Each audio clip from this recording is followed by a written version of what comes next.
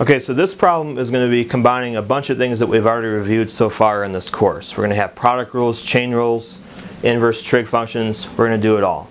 Okay, so let's start with this first piece. The first piece has an inverse sine in it, which means that we have to use the formula for the derivative of inverse sine, which we derived earlier. It's going to be u primed over the square root 1 minus u squared. So we're going to apply that formula to this one here. The u is going to be 1/5. So we're starting out by doing that. For this we have 25, and then we're going to apply the formula for this. U prime is a 1/5 x, which means that when you do the derivative, you're going to get a 1/5 on top. Okay, so 1/5 on the bottom, we have the square root of 1 minus u squared. So 1 minus x over 5 squared. So that's done. That first part is complete. We have a minus, and this part, because you have two things multiplied together, that requires a product rule, and the second piece is going to have to involve the chain rule.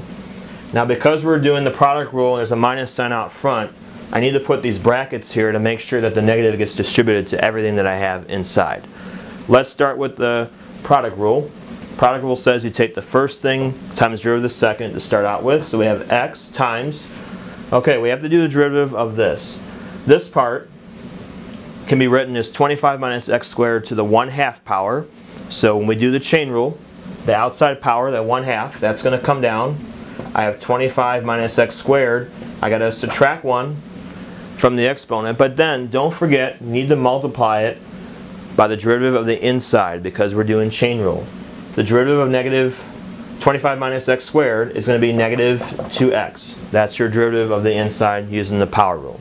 So I got first times the derivative of the second plus the second thing, which I'm just going to write as 25 minus x squared, and then times the derivative of the first. The first term is x, so we just get a 1 there. And this whole thing is going to be your derivative. So now, because it says we have to write this as a single fraction, we need to do a lot of cleanup on this to get our answer down. And yeah, it does simplify down pretty nicely down to a single fraction. So let's start by doing that. First thing we'll do is do 25 times 1/5. You'll get a 5 on top. And on the bottom, I'm going to get common denominators with what's inside the square root. So I'm going to kind of do a couple things together. First, I'm going to square the x squared in the 5, and I'll get x squared over 25. So then I need to get common denominators with that. I can multiply the 1 by 25 over 25. And so when I put all that together, this is what you're going to get as your single fraction inside the square root. 25 minus x squared over 25, all that's going to be in the square root. So again, square top and bottom, common denominators, you'll get this as your answer. We can do some more simplifying with this later, so we'll come back to that. Let's now simplify the part that's inside the brackets. We still need to keep the negative on the outside. So I'm going to just work with this part first. I have the 2's here are going to cancel. Because I haven't distributed the negative sign yet, I got to keep the negative on the inside. So I get, for this, negative x squared.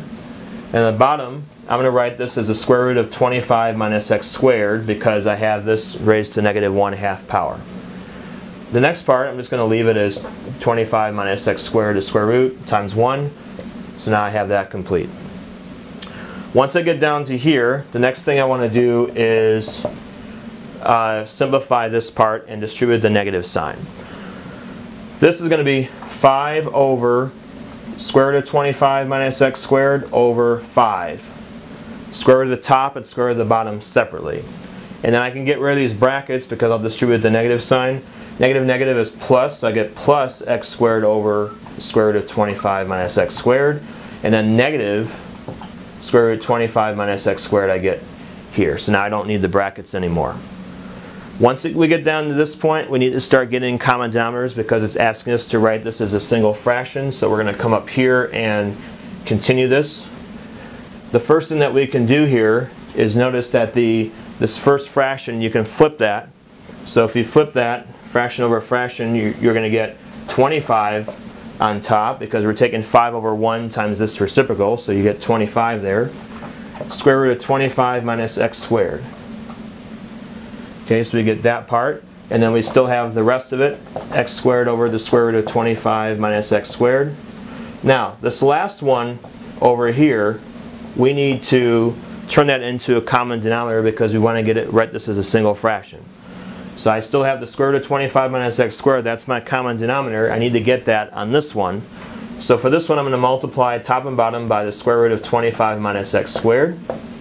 That way, I'll be able to get the same denominator down below. So now I can erase this. And then, when we put everything all together, we can write it all as a single fraction, the square root of 25 minus x squared. That goes down below. That's our common denominator. I have 25 plus x squared. For the first two, I can combine together. And then I have a minus. This part, when you multiply the two square roots together, you just get itself whatever you have on the inside. So I get just 25 minus x squared. The square roots are gone. And then I can simplify 25 plus x squared minus 25 plus x squared. You want to make sure you distribute that negative. That's why in this problem the negatives are actually very important to make sure you distribute everything correctly. By doing so, you'll notice that the 25s will be able to cancel out. So we can finally, once we do all that, write our final answer. X squared and x squared is 2x squared. And then in the bottom, I have the square root of 25 minus x squared. That's as far as we can go. Remember that you can't take the square root of each one of those separately, so this would be as far as you can go with your answer as a single fraction.